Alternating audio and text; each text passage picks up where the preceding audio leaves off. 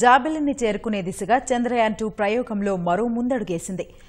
ఇస్రోకు మాత్రమే సొంతమైన సాంకేతికత సాయంతో కేవలం 30 నిమిషాల వ్యవధిలోనే చంద్రుడి కక్షలోకి చంద్రయాన్ 2ను ప్రవేశపెట్టిన ఇస్రో మరో కక్షను తగ్గించి చంద్రుడికి మరింత దగ్గరకు చేర్చారు. ఇంతకుముందు 88 డిగ్రీల ఇంక్లినేషన్తో 114/18,000 కిలోమీటర్ల పరిధి ఉన్న చంద్రయాన్ 2 ప్రస్తుతం 118/4,412 కిలోమీటర్ల వద్ద ఉన్నట్టు ఇస్రో అధికారికంగా వెల్లడించింది. ఆన్ బోర్డ్ ప్రొపల్షన్ వ్యవస్థను ఉపయోగించి ఈ ప్రక్రియను పూర్తి చేసినట్టు ఇస్రో తెలిపింది. ఆగస్టు 28న మరోసారి కక్షను తగ్గించనున్నట్టు తెలిపింది.